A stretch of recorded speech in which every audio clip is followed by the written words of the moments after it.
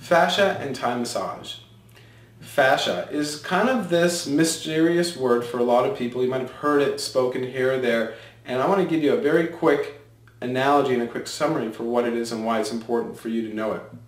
You know, the fascia is kind of equivalent to the way an orange is designed. It's the casing that is around all of our muscles and all of our connective, it is our connective tissues that it wraps around all of our muscles, all of our bones, and everything else. So in essence, if you think of an orange, you have the outer orange peel, and then if you take that off, you have all the wedges, and each wedge has its own, thin membrane. And if I were to further take that off, then you have all the little nodules, but the juice doesn't start to spill out. You have that kind of thin, transparent membrane, and if you take that out, then finally you get to the juice.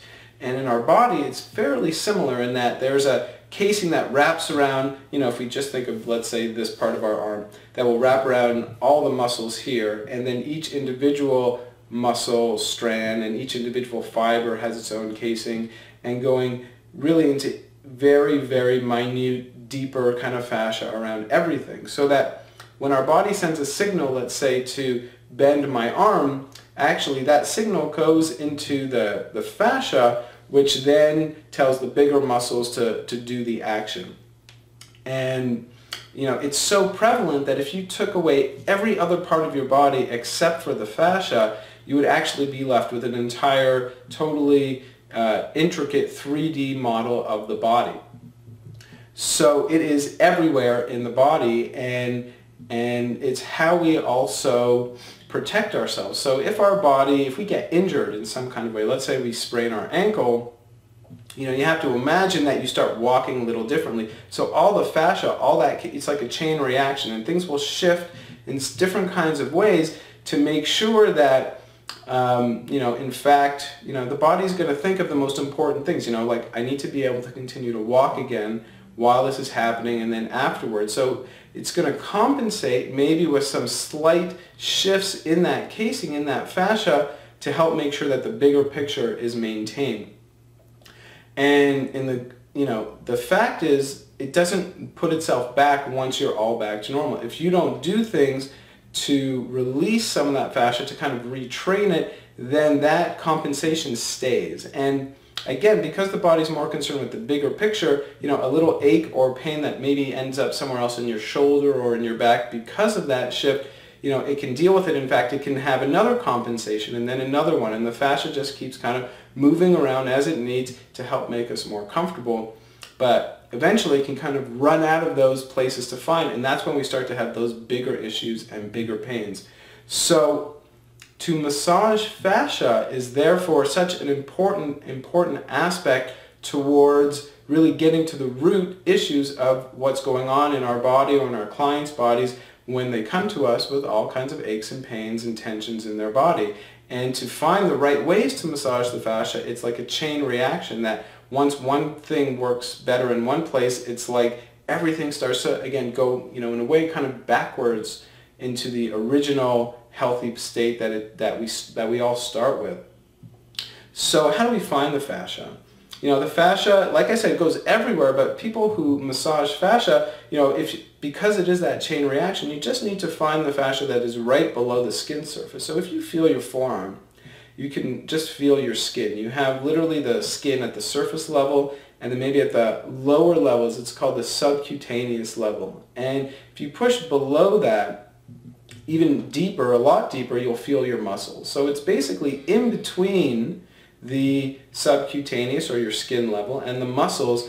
You can feel, your ability to move all kinds of things around here that kind of gets your whole forearm moving just below the skin level. If you can find that, that is fascia. And if you can sweep it or move it in the direction that helps to lengthen in those areas, then you're helping to release fascia, and you're helping to restore that natural, healthy movement to the body.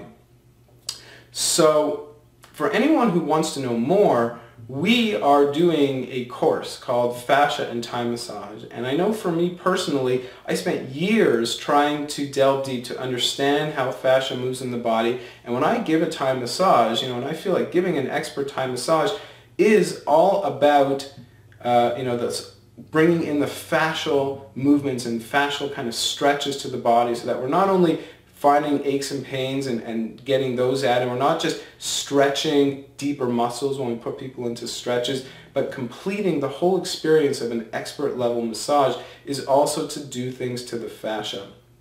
And you get to be like a bit of a detective, kind of sensing fascia, feeling fascia, and helping to release that while you do all the other things in the massage. We are doing a course, and we teach this regularly, about fascia and Thai massage. And I honestly feel like anyone who is interested in practicing and giving Thai massage at a professional level should know how to massage the fascia and should know how to put those two things, or all of those things, together to deepen your ability to help your clients. So from here, I encourage you to go take a look at the dates. And if you're watching this right now, we have this class coming up at the start of May. I believe it's May 2nd to 3rd. And Emily Delia, she is the person who teaches this class for us. She is a fascial stretch therapist, a level 3 fascial stretch therapist, which means that she's been understanding and studying and treating people through fascia for over a decade. She studied with Tom Myers, who's essentially the guru for understanding and mapping all the fascia in the body. And she's also studied Thai massage with me. So she's one of the few that really can put all that together and explain how to combine using fascia and Thai massage all together for the most amazing benefits. The class also includes teaching you stretches that you can give your clients afterwards, because like I said, a big part is kind of retraining the body in the session, but then giving your clients things that they can continue to do afterwards to help really build up all the benefits. It's an amazing class, and I just encourage you to head over to the website to check it all out, see when we're teaching it, and make that an incredible part of your training. Thank you so much, and have amazing massages. Namaste.